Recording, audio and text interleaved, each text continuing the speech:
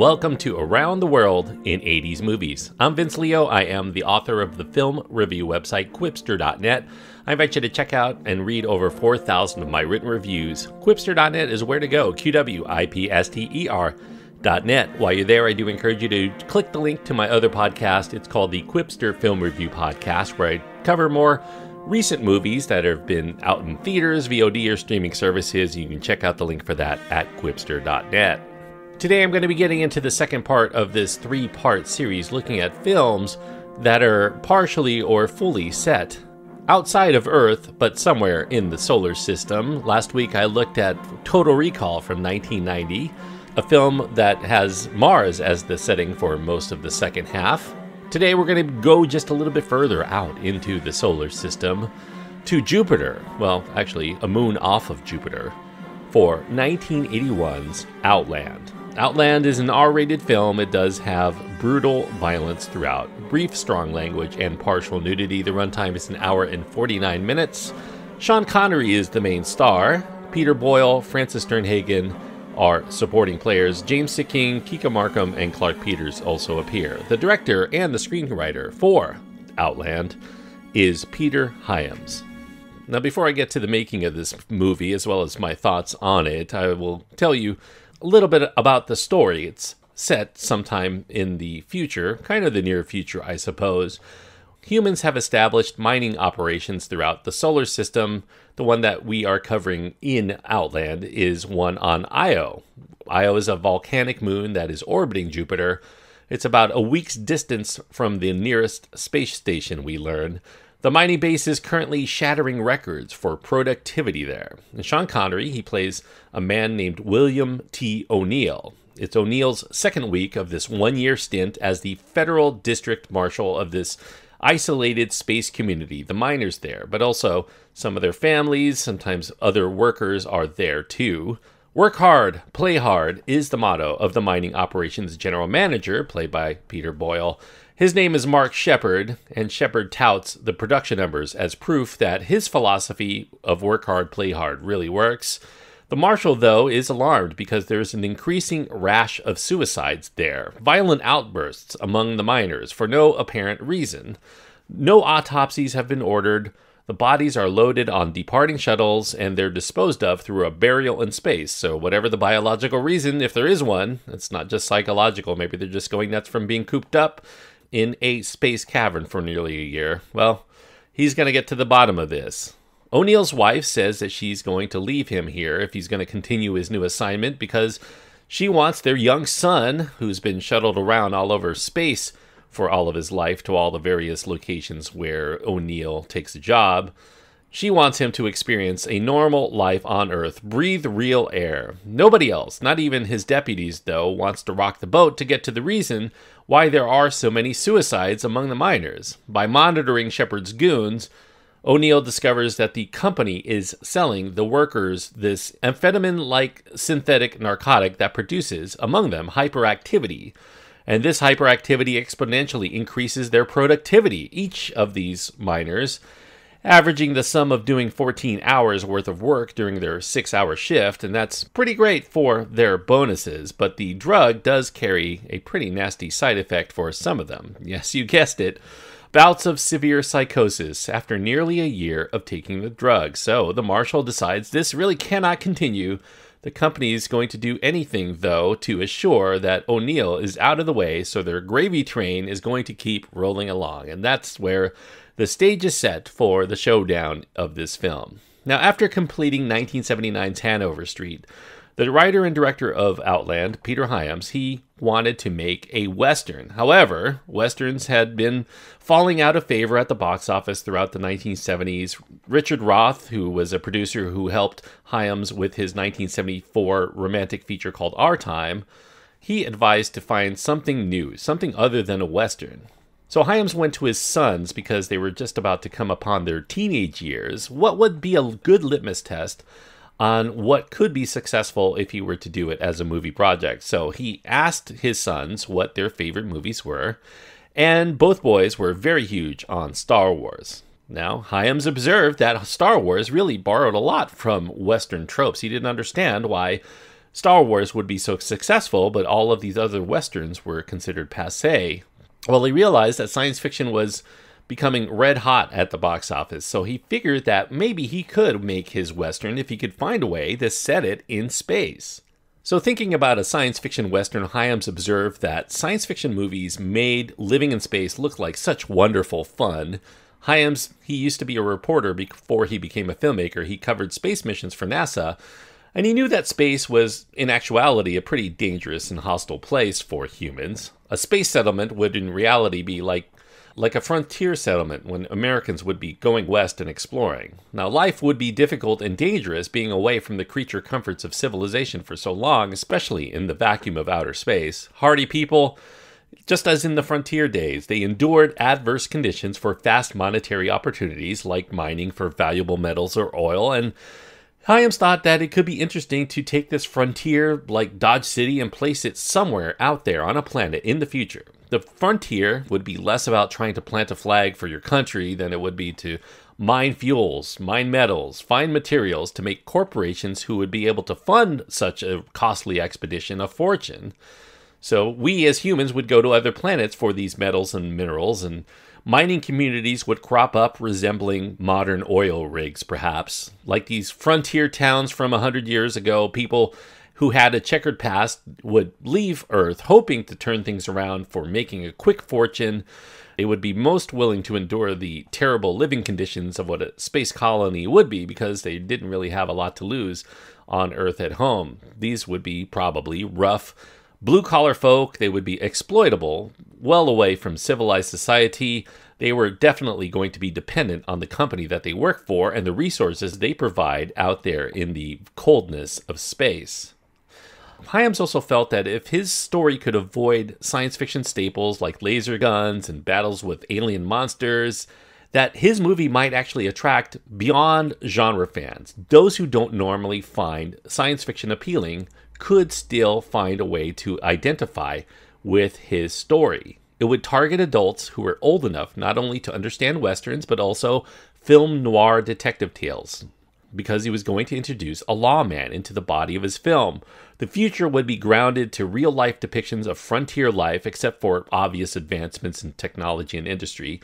The complications we would find of living within this enclosed environment on another planet, that would be a new wrinkle. But Hyams determined he was not going to pepper the future with a bunch of Flash Gordon-type doohickeys. The future should resemble a very logical extension of where we are now and where we will be 100 years from now.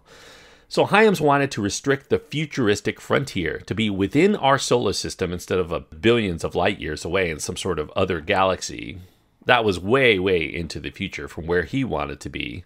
Now, as he was coming up with his concepts for his screenplay, on the news, NASA space probes, known as Voyager 1 and Voyager 2, they were sending back pictures of their travels. And Hyams found, in particular, the images of Jupiter particularly striking and imposing. Because of its enormous scale, it was something well beyond his comprehension.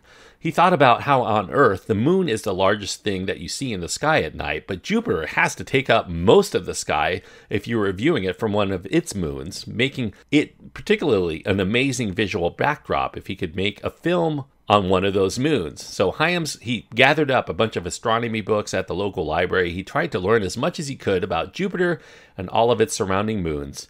Of the moons, he liked the look of Io, the volcanic third moon of Jupiter, which he decided merited further exploration as his setting. So Hyams began to think of this mining operation resembling an oil rig that would be based on Io's volcanic surface. It would be fully enclosed to provide oxygen to its inhabitants. Not everything there is going to be clean or safe or work without a hitch. You know, everybody there would probably get cabin fever. They would start going crazy, being out of their comfort zone without any kind of outlets. In addition to working hard, they need to play just as hard there. So they needed perpetual distractions to keep their minds occupied. Drugs and sex and all kinds of ways to find tranquility. Even if it happens to be manufactured, the interiors would probably resemble a penal colony, cramped, very claustrophobic. The companies would want their workers to work while they were there. They didn't want their abodes to be very appealing. They didn't want them to hang around at home. They wanted their living spaces to only contain the basic necessities so they could get them to work another day. Now, the themes for Hyams' story would delve into how corporate greed, if it was left unchecked, would result in rampant corruption and the dehumanization of this community. People of integrity, people who value duty and honor and sacrifice, they probably wouldn't feel brave enough to take a stand for what's right because they're wholly dependent on the corporation to feed their families with the money, and being out in space, relying on any creature comfort that they could provide would make them very vulnerable to exploitation. Unlike other science fiction stories, the monsters would not be out there somewhere in space. They are within our society. It is humanity and our quest for more money, more power within our society. After 3 months of research and writing, Hyams completed his first draft for his new space western. He entitled it Io, just like the planet. He saw Io like High Noon, but set in outer space. It would feature a lawman within this mining community. He would be alone against ruthless killers in the climax. Allusions to that classic 1952 Western would appear throughout the film, including a ticking clock announcing the arrival of the bad guys coming to take the marshal down, so he would not interfere with the company's desire to maintain productivity by using their narcotic. He retitled Io to Outland after he started shopping around this script, and studio executives thought I.O., looked like 10, which happened to be, in 1979, a pretty big hit at the movies. 10, made by Blake Edwards, of course, starring Bo Derek and Dudley Moore. Universal Pictures took up the property, but they soon lost interest. Other studios were definitely willing to give it a go. Richard Roth, he once had a development deal with 20th Century Fox under its president, Alan Ladd Jr. Ladd was at Fox greenlighting huge hits like Star Wars and Alien, definitely influences on Outland. Ladd and many other executives at Fox recently left to form a new film production house called The Ladd Company. Hyams chose The Ladd Company to take over what would become Outland over all of these other interested studios because it would be their first high-profile film. They had done before in 1980 Bette Midler's concert film called Divine Madness, but this was really their first narrative feature. Hyams felt that the Ladd Company would put extra effort in making sure Outland had everything needed to be a success. And Hyams was right. The Ladd Company scrutinized everything in his script. The script underwent 6 revisions before the production began. The Ladd Company was willing to budget Outland at about $14 million. The set design that they envisioned, they wanted it to resemble the blue-collar look of Alien in its aesthetic, especially since it was coinciding with the working-class characters at the mercy of corporate interests, which is a theme of Alien. Hyams opted against using laser guns or robots or ostentatious space shots. Technology would be utilitarian instead of eye candy for Outland. For the lead character, Hyams wrote O'Neill to be cast with a middle-aged actor, and on his shortlist among those were Sean Connery, Gene Hackman, and Paul Newman. Elliot Gould, who had done prior films with Hyams, was also in consideration if those guys passed. Sean Connery was Hyams' first choice because he exuded the requisite resolve and strength, and he also conveyed a genuine vulnerability under it all. Connery did accept the role, primarily because he found that films set in space were making big money at the box office, and he wanted a big hit to shake the image of himself as James Bond. He had not had a lot of hits outside of the James Bond franchise, and he wanted to make a claim for himself in something else. Science fiction proved to be resurgent at the box office. Star Wars, of course, being the biggest hit of all time. Close Encounters of the Third Kind, Alien, Star Trek the Motion Picture were all doing amazing international numbers. Connery wanted to be in a hit just like that, but he didn't really understand personally science fiction. He never was somebody who read comic books as a kid. He fell asleep watching Superman in theaters back in 1978, and he pretty much woke up whenever the audience cheered, which was way too often for his taste. Star Wars was another bore to him. He had no idea why it became such a phenomenon.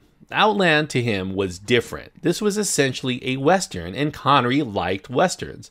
He had made a Western before. He had starred with Brigitte Bardot in 1968's Shalako, but that one did not turn out to his satisfaction. Here was a chance to do a Western that could prove financially successful by putting it into outer space. Connery also wanted to work with Peter Hyams because he was both the writer and director. He tended to favor directors that also wrote their own material because he wanted to iron out the problems with the script in pre-production instead of wasting a lot of time during the shoot trying to get all of this resolved.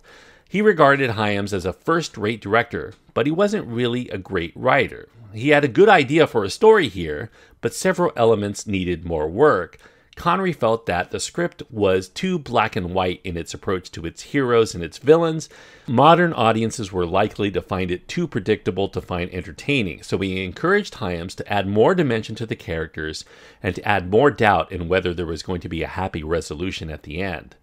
Connery liked the conflict for his character being the abandonment of his family. That would be a major pressure on O'Neill to hang up the badge, but that wasn't going to be enough to sustain a big climax. There had to be a reason that O'Neill wanted to stay besides being a good guy. So they wrote in that his character finds that he's been assigned to this backwater location, so to speak, because that's where they typically put ineffective and undistinguished lawmen like him.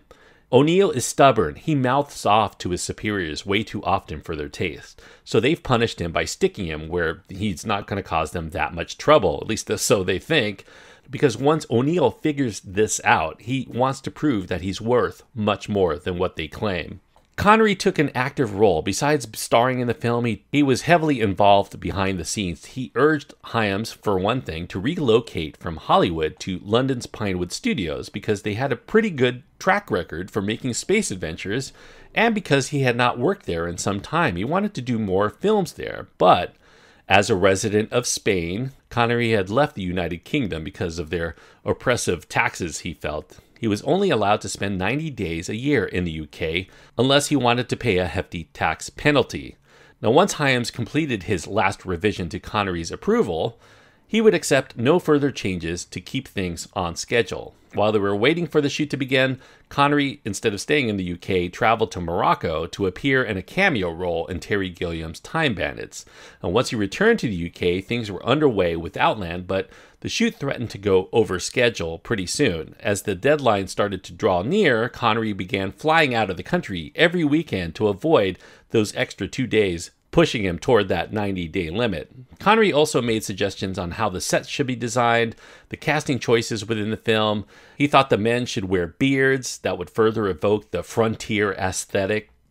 Connery here, he actually does give a suitably understated performance. He's very charismatic, very intense in this film. He's probably the best thing about Outland. If you're a huge Sean Connery fan, I definitely think you'll get a kick out of what he delivers here. I think his best scene is his most emotional, maybe his most emotional in almost all of his films. He's tearfully watching this transmission sent by his young son leaving for Earth. The performance by the son, who's obviously just reading off of cue cards or something, is not that great, but Connery still manages to make it an emotional scene. Stage actress Frances Sternhagen, she's terrific as the acerbically funny smartass called Dr. Marion Lazarus. This was a role that Peter Hyams had written with Charles Durning in mind, but Sean Connery thought that the banter that's in the script would work better if the character were a woman. He suggested Colleen Dewhurst, but Dewhurst was unavailable, so Hyams' sister Nessa, she was a casting director at Warner Brothers, she recommended Frances Sternhagen as having similar qualities. So Hyams overrode the producer's request for somebody with box office appeal because he wanted somebody very strong to anchor that role. Sternhagen based her performance on a woman that she knew who experienced a lot of disappointments in her life, but she had always determined to make the best out of whatever bleak situations come her way. Her sense of cynical and derisive attitude fuels a lot of the humor as her defense mechanism. And when she meets O'Neill, she admires him. He's a man of integrity. He does not succumb to the corruption or indifference that everybody else she's met within the mining community exudes. Now, Hyams did not want the mining colony to look outwardly beautiful because it's on Io. Nobody's going to really see it from the outside, so it was built for functionality and to protect the life that is held within primarily. The colony model was about 1/200th scale. It took about 80 technicians about 3 months to make. A lot of small fiber optic lights, thousands of them, all over this thing to look like real lights. There was a working little elevator in there, solar panels on it that are meant to provide power, a rotating radar scanner that all gives the impression that it's a self-sustaining community but also has communication to the outside. This was an 18-foot miniature edifice. It was inspired by the look of oil rigs on Earth, but definitely contained because it's an environment where there's no oxygen outside. Now, Outland made a lot of news at the time because it was employing a new visual effects process called introvision. And that was this plated system that seamlessly puts live actors in front of this giant 60-foot front projected screen. And they could also be behind objects in front of them, and it looks like they are within the environments, captured live on the set. So because it was captured live and they could actually see the footage on the dailies, this would avoid the lengthy delays for external blue screen or optical processing or having to create giant sets for all of these actors. Little people did stand in for the actors when they were doing external shots in space when they had their spacesuits on, and that would provide additional scale to their models. Using the introvision method, the film only had to pay about a third of the cost of doing the same with blue screen effects, so it was a big savings there. It even looked better and more convincing to a lot of people who were watching that film at the time. Jerry Goldsmith, he was the composer for Alien, famously, but he also worked with Peter Hyams before for Capricorn 1, probably his biggest hit before Outland. Goldsmith was working here with a new 6-track stereo process, a Dolby process, dubbed by Warner Brothers in its marketing as Mega Sound. There were only a handful of Mega Sound films that had really come out in the early 1980s. Goldsmith found Outland particularly difficult because he wasn't able to grasp the human element of the characters. Consequently, he feels that the emotional component of the score isn't really as connected. It's not as emotional as he would like it to be. A lot of people find that the score for Outland actually is quite similar in some respects to the one he did for Alien. Now, Hyams did his own cinematography for Outland. Stephen Goldblatt actually is the credited person for the cinematography, but he was really chosen here just to appease the union, the American Society of Cinematographers. Hyams had been trying to get into that union for a long time, but they actually rejected Hyams from being a member for decades. It was kind of almost a running thing. They felt that they despised him and they never were going to let him in. He displays here a lot of nimble camera work. He blew the image up to 70 millimeters for the theatrical release. There's a really good foot chase in the middle of this film through the steely corridors. It's actually very imaginative, very compelling. A great foot chase for this film actually is more exciting for a lot of people than the climactic showdown, which is kind of a liability for the film toward the end. John Steers, he worked on Star Wars. He worked on several James Bond films, including those done by Sean Connery. He headed the visual effects here. He gave a shifting look to the sulfurous molten ground of the volcanic nature of Io. The miniature mining colony was presumably placed on stilts to remain stationary while the molten ground shifted around it. Now, viewers who are bothered by questionable science, questionable human motivation, you may have a harder time enjoying Outland outright because this is really more of a genre piece, a genre exploration. This definitely does not strive to be absolutely accurate in its science. Hyams, who was not a scientist, he actually just wanted to be accurate to where he thought human race would go. The science just had to be plausible enough for most people to buy in order to deliver the Western that he wanted on top of it. Now, there are implausible or unexplained story elements for nitpickers. You know, this is not going to stand up to a lot of scrutiny because you might wonder how they achieve Earth's gravity within the mining compound when the moon is only 18% of the gravitational pull of Earth. Even if you're 1 foot outside of the exterior of the compound, if you think that there's some artificial way that they're doing it, you don't have the gravitational pull there for some reason. Now, in another scene, O'Neill extracts blood with a needle from somebody who's been deceased for some time. Try to get a blood sample. You know, all the blood should be at the bottom of his body, not the top of his neck when he's laying down. That would even happen in lower gravity. So the blood also looks way too bright, and it has the liquid consistency of Tabasco sauce when you see it. It almost looks like they're sloshing around Kool-Aid. There are a lot of questions beyond science left by the screenplay. More character motivations here, like why would a mouthy upstart like O'Neill be sent to a place where they don't expect him to clean house? And why doesn't O'Neill, once he has obtained evidence and the culprits start making confessions in front of him, why doesn't he arrest Sheppard instead of allow him to continue to pull whatever strings are necessary to put an end to not only the investigation, but also his life, presumably? And why doesn't he record all of this evidence that he finds or these confessionals? And why does he flush the evidence down the toilet? At least that's what he says he does.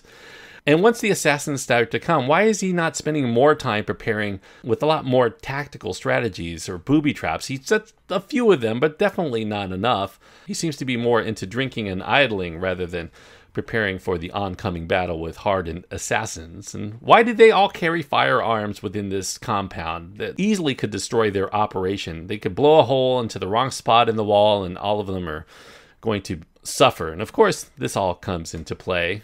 I think also as a High Noon remake, it doesn't quite translate. For instance, the lawman, if you watch High Noon, he's protecting a town full of very timid, very scared folk who are too frightened to take on these hardened killers. Now in Outland, the townspeople are not these timid type. They're actually burly miners. They're used to fighting amongst each other. Death, as it turns out, tends to be a nearly daily reality in those parts. So life is cheap. They definitely would not have as much to lose. I guess the assumption here is that these men are morally compromised by the money that is flowing in. They don't perceive any physical threat unless they make waves, so they're not going to make any waves. They're not going to stop that proverbial gravy train from coming in.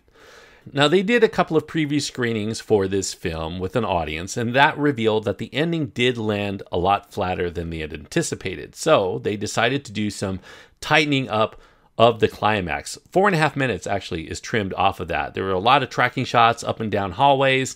And in the newly edited version, we are only shown 2 assassins, and there actually turns out to be 3. They edited that climax out so that that third would be a complete surprise to the audience once we do see who that person is. However, it still wasn't a satisfying conclusion for most people because it was not as exciting as the chase that they saw in the middle of the film. It still landed somewhat flat for a lot of people, and Outland resulted in a disappointment at the box office in the United States. It ended up only taking in $17 million off of that $14 to $16 million investment. It was a bigger hit in some European markets, though. Sean Connery's star power was very potent in some parts of the world, and the popularity of science fiction was actually prominent in those parts as well. Critics, though, in the United States were pretty mixed on Outland. Some did find it a very intelligent change of pace for the movie theaters. Others did proclaim Outland a dull formula story that had science fiction used mostly as a gimmick. Those who despise Outland do point out the glaring plot holes and the frustratingly obtuse character motivations contrived to keep the narrative tied to High Noon, even when it made little sense. So it's kind of a mixed bag. You may love it, it may drive you mad, but if you're a Sean Connery fan, or if you're a fan of Westerns, you're probably going to be a lot more forgiving to find Outland ultimately quite entertaining. Now, personally speaking, I do think that it's not as exciting as it probably strived to be. It does feature, though, an interesting dilemma, and it has very good character actors that are very worth watching. I do think that it delivers pretty good drama and thrills, and that will keep most audiences, I think, interested in where it goes, even if the unevenness of the story and those perplexing character motivations may dog those who prefer their science fiction concepts to be scientific. So for me, I do think that this is a pretty good genre film. I love Westerns, I love science fiction films. 2 great tastes that taste great together, so to speak, and I do think that Outland ultimately is a worthwhile film, enough for me to give it 3 stars out of 4. 3 stars on my scale means I do think that this is a film that you should probably seek out if you like this kind of movie. If you're a fan of Westerns and sci-fi, especially if you like both, I think you're going to get more out of Outland than most other people. Certainly, if you're a Sean Connery fan, it's almost in the must-see category. I think he definitely delivers a great action hero here outside of Bond. Very different, very vulnerable, and it does capitalize on his talent as an actor, which a lot of his roles tended not to do because a lot of people saw him as James Bond during this period. So 3 stars out of 4 is what I give Outland. Kind of as a coincidence, Sean Connery's next film that he did after Outland was called 5 Days, One Summer, and that was directed by the man who directed 1952's High Noon, Fred Zinnemann himself. How's that for a coincidence? Now, there was a remake that was discussed in 2009 of Outland. It was going to be directed by Michael Davis. He was the director of 2007's film called Shoot 'Em Up, the Clive Owen film. The Western influences of Outland were going to be mostly removed here. It was going to be much more of a tentpole type blockbuster, and the plot would involve a cop discovering a deadly conspiracy threatening the city that's orbiting Earth's moon. The cop has to decide whether he's going to leave with his wife or he's going to take on an army of goons with only a couple of allies at his side. I guess you could anticipate where it was going to go, or there was not going to be much of a movie. It was scheduled for a 2012 release, but for some reason it just never developed, and so the remake of Outland did not happen. However, my theory is it actually didn't happen because in 2009, the same year that this was announced, Duncan Jones came out with a movie called Moon. And Moon has a lot of heavy influences by Outland. So if you see Outland and you watch Moon, you'll see a lot of the influences that Duncan Jones had, not only from Outland, but a lot of films of the 70s and early 1980s. There's a mining operation there, I guess, fuel in this case, a digital clock countdown to an arrival, a dodgy corporation, a lot of that is in the mix. So if you are disappointed that there was never a remake, I guess check out Moon from 2009. And that's as close as you're probably going to come, at least for now. Thank you everyone for listening. I hope that you enjoyed this look at Outland. If you have your own thoughts on this film that you want to impart, you can find my contact information at my website. That's at quipster.net, QWIPSTER.net. Links to my Twitter feed, Facebook page, and Instagram are also there. Any of those ways to get in touch with me is fine by me. As far as what I'm going to be covering next week, well, let's go a little bit further out into the solar system. We just went from Mars, and the next planet was Jupiter. Let's go one more planet. Let's go to Saturn for a film called Saturn III, starring Kirk Douglas, Farrah Fawcett, and Harvey Keitel, and somebody who voiced over Harvey Keitel. Keitel refused to do the voiceover for reasons I will get into on next week's show. Boy, talk about crazy movie and a crazy production. I can't wait to get into that film. Until then, thank you so much for listening and joining me on this trip around the world in 80s movies.